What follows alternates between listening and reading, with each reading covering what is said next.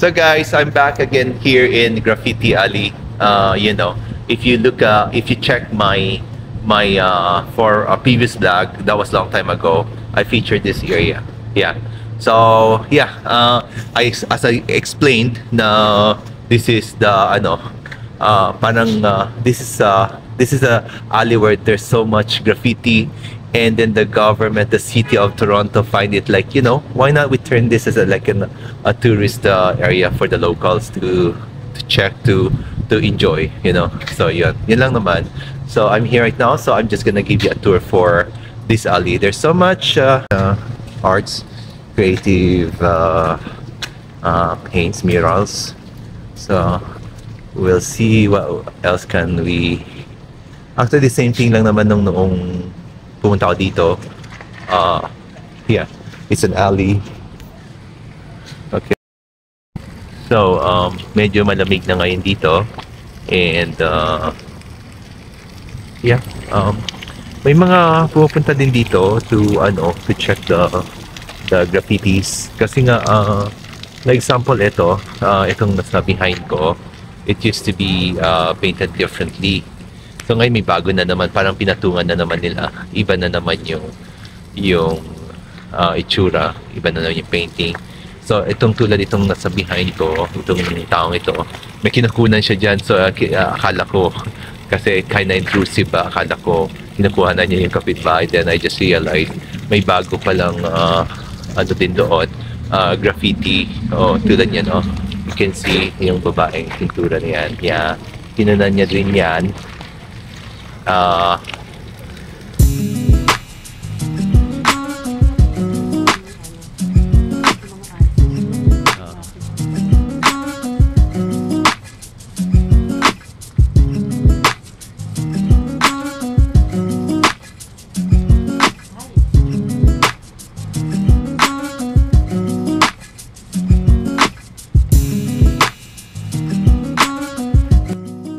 So there's another murals here that's a little bit obscene, like, but for the art's sake, yeah. It's painted like kind of naked. So yeah. So look at that. So kanina yung pinakita ko nga, ito bago ito. Actually hindi ko ito nakita noon. Kasi dito ako tumigil nun, itong area na ito. I put my stand here para magpakuha ako ng picture dyan. So ito bago ito talaga. Galing ng pagkagawa niya, very detailed. Parang alam mo yung sa Greece, yung mga parang si Zeus, parang ganoon.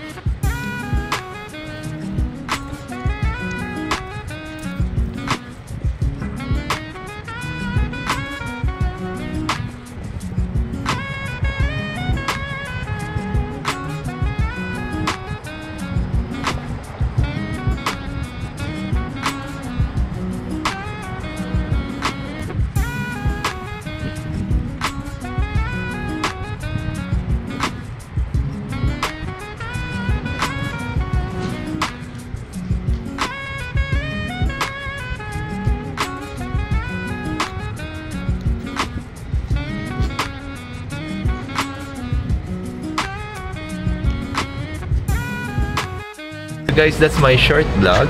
Tingnan nyo na lang yung, kung makita nyo, kung gusto nyo ng long version, you check my YouTube. Meron ka ako doon na vlog na Graffiti Alley. So yeah, thank you.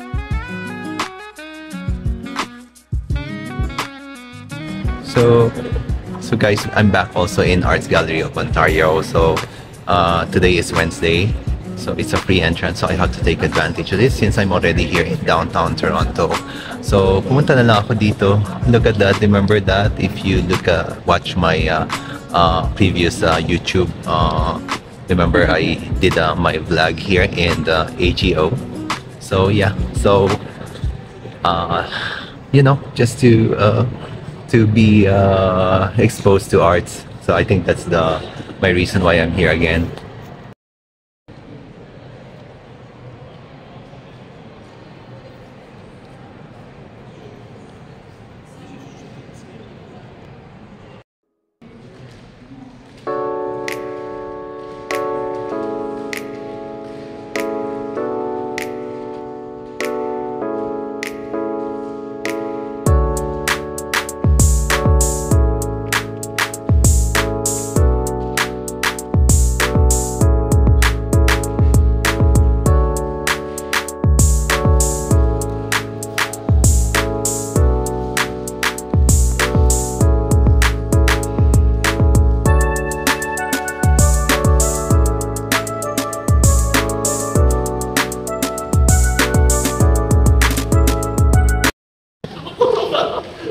So this is the cows exhibition, I think. So this is a new in AGO. So ito ata yung pinafeature nila ngayon. I don't know kung ano yung nandito. So but we will find out. So napansin ko maraming mga young people, yeah, compared to our age or our group. They are more like siguro parang contemporary kasi. So yeah, I could see there's a lot of teenagers coming here to see the exhibition. But this is kind of funny looking statue. Good, right? Yeah. The bright one or the dark one? No, the bright one. And this one too. Para mga pambata. I could see like the thing, you know, the showing just the head of the cartoons. Obviously, it's from the heads of the Simpson characters. You know, that cartoon Simpsons, like this one here. Yeah. So.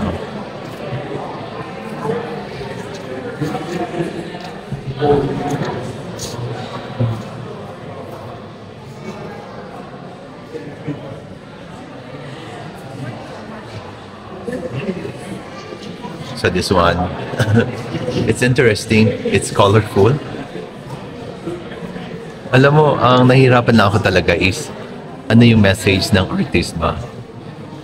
Medyo, I think that's my weakness. Like how to be more, yung medyo magpakalalim ka sa ano mo, sa pananaw mo. I mean, how do you see it? Ano yung interpretation mo?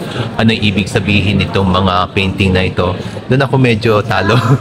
Hindi ko alam. Like example ito, right? Ano yung siguro you have to spend more time, you know, like siguro talagang you have to really think deeply. Like example like this one, right?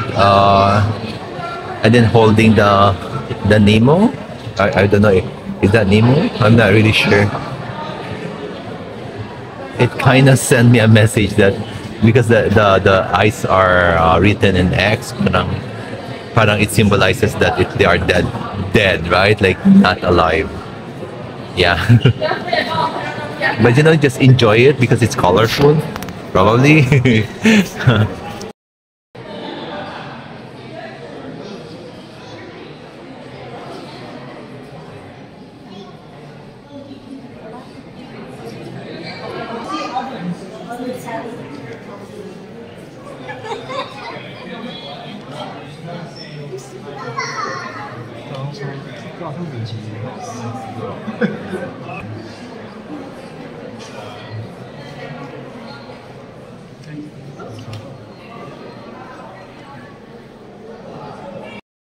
So, eto pala, cows. Cows kasi ito yung cows gallery. Nagulat ako kasi para mga cartoons character. And then I just realized cows is a person. So, paano ba masasabi? He was born in 1974, and he was born where he has a passion in graffiti art. So, and then somehow, based on what I read, it's like actually it's more parang involving siya sa mga arts branding, mga product brandings. And then, and he still have his own arts na. Parang ito yung kanyang forte in making, in representing art. Like yung mga ganito, parang mga cartoon character. But siguro ang kanyang signature is the X. Always the eyes shape in an X. So yeah, so that's the cow's art. Okay, so yeah, so it's sitting there. Your car, right? Hindi yung kasama ko yan. Oh, it's not centered, eh? Yeah, so you better go there. Yeah. So guys, this is the cow's acute art. You go ahead. Thank you. Yeah, this is the augmented reality. So, kung titingnan nyo, wala talaga nakaupo dyan. So, if you can see, people are passing by. Pero wala talaga nakaupo dyan. Blanco yan, yung platform na yan. So, we have to download an app so that we could see the character sitting there, which is called augmented reality. So, guys, itong portion naman ito ng AGO or Arts Gallery of Ontario. Ito, like they called it the Galleria Italia. So I think sila yung to make this na ma-build. So sa kanila galing yung mga funding to have this gallery, which is very napakaganda ng pagka-build nila, the architectural design, the wood, yung pagka-bend ng wood is fascinating. So sila ito yun, sila yung mga donors who generosity made this gallery possible. Yeah, and look at this.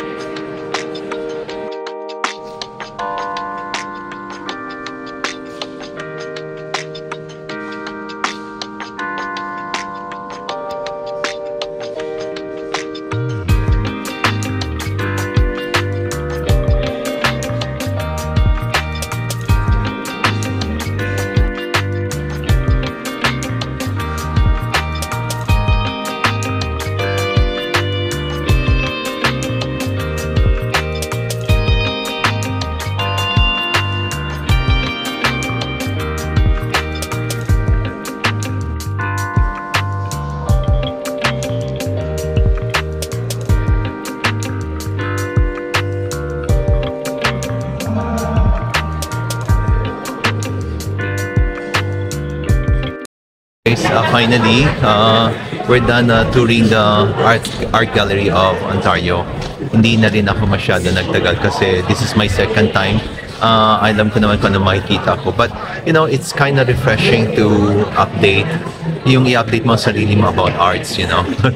So, yeah. So, thank you for watching and see you next time.